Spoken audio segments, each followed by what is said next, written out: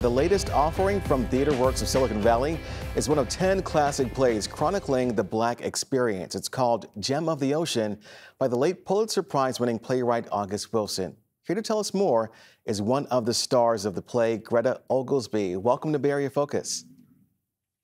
Good morning. Good morning. Greta, theater is finally bouncing back after the pandemic. How does it feel to make that return to the stage again? Amazing.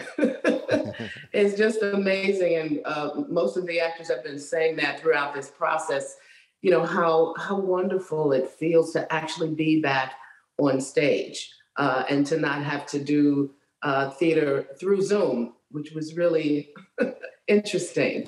I can imagine. And what a classic play for audiences to take in and enjoy over the next few weeks. Once again, Gem of the Ocean is from playwright August Wilson and explores so many issues still relevant today, right? That's so true, unfortunately. But it's set in 1904. It's the first play of the cycle.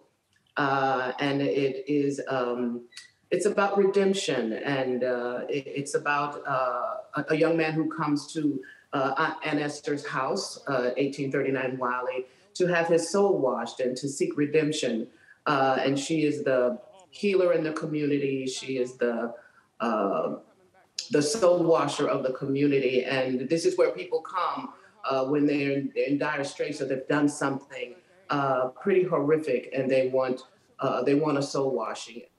I ain't no robber. You said to come back Tuesday. I can't wait till Tuesday. I can't wait. I have to see you now. They say you can help me.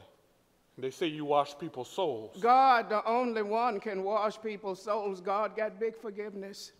The people say, go see Aunt Esther. Aunt Esther is this ancestor that takes them on this spiritual journey to a place called the City of Bones, which is in the second act. And it is absolutely extraordinary. It's extraordinary to be in it and to live it and to create it every night as actors, but the audience members are in for such a, I'm not going to say a treat, but it's an experience that they will never, ever forget. And you, of course, play 285-year-old Aunt Esther, and it's a role you're quite familiar with after you were chosen to debut the role in the world premiere. What has it been like for you bringing Aunt Esther to life? It's wonderful. People always ask me since I've been doing this for seems like 100 years now, if I have a favorite play, and I have to say it is this role. I am still very humbled that August chose me to originate this amazing character back in 2003, I believe it was, when it premiered at the Goodman Theater in Chicago.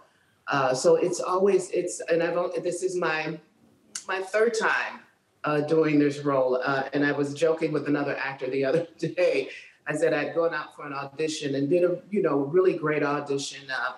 And the director, we talked a few days later and he said, well, we didn't give you the role because the powers that be said that they wanted to go younger. So I thought, oh my God, I've aged out of a role. But what I love about Aunt Esther is I could live to be 150 and I will never age out of this role. That's right. That's right. You let them know. And you talked about this as well. Your character takes us on what's called a supernatural journey of justice and freedom. What do you think audiences will take away from that journey? You know, I really hope that I hope that audience members will also take away kind of a soul washing of their own and a cleansing of their own and kind of a baptism of their own. I don't want to give anything away, and I almost can't describe what this City of Bones is, but it's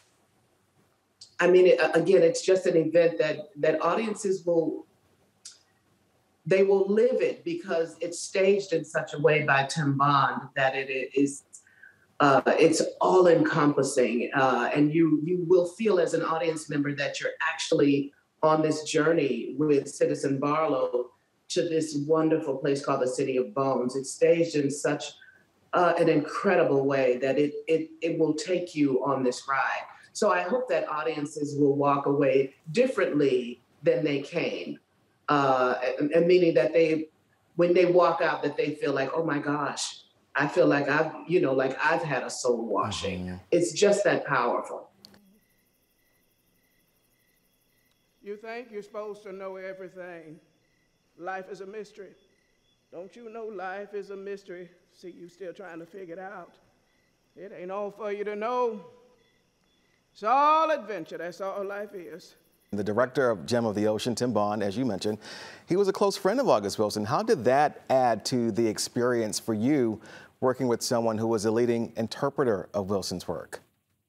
Well, it's priceless. It's so priceless because he was so experienced, because he had done works of August before.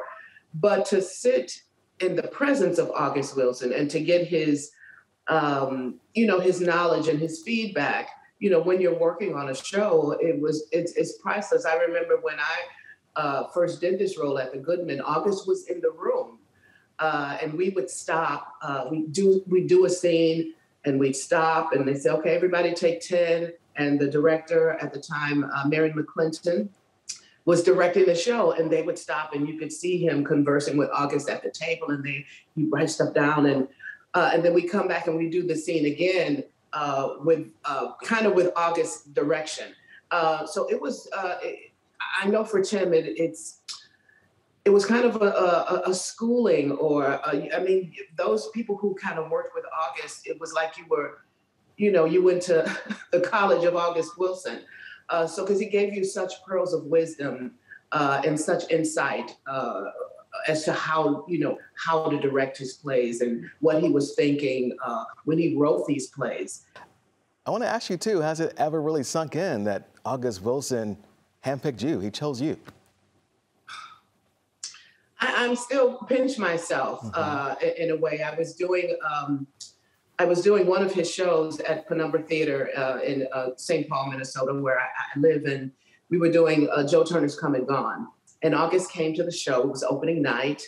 And afterwards, we were out at the opening night party, and I had a long conversation with him and just chatting, right? And then a couple weeks later, the artistic director, Lou Bellamy at the time, called me and said, listen, August is writing something. He said that you'd be perfect for. And so months went by, and I didn't hear anything. So I thought, it didn't work out. And so another maybe month or so went by, and his folks from New York called me and said, August would like to know if you're available to do his show, Gem of the Ocean, in Chicago. And I said, at the time I wasn't available, but I said, I will be. So I had been cast in another August Wilson show, which was 7 guitars. So I had to leave an August Wilson show to do another August Wilson show. And when I got all of the information in the mail, the contract and the script, I had no idea he was looking at me for Aunt Ester. I had no idea. So I was terrified. And I thought, oh my gosh, August thinks that I can do this role. But I'm still very humbled by that. At the time, like I said, I was so gobsmacked. But when I first read the play, and there aren't many that I've read like this, I loved every word that came out of Aunt Esther's mouth. And she was so, and still is, so familiar and familial to me, because she is my mother, my grandmother, every one of my aunts. And her language was so, I never have to go far for this character, because she lives in me, because she was instilled in me by, all of them are gone now, my mother, grandmother, all the aunts, by my own ancestors. Wow. So I love when I can put this character on again. It's like coming home. And we cannot wait to see you in action. Don't miss Greta Oglesby and August Wilson's Gem of the Ocean on stage at TheatreWorks Silicon Valley through May 1st. For tickets and information, visit TheatreWorks.org. Thank you so much.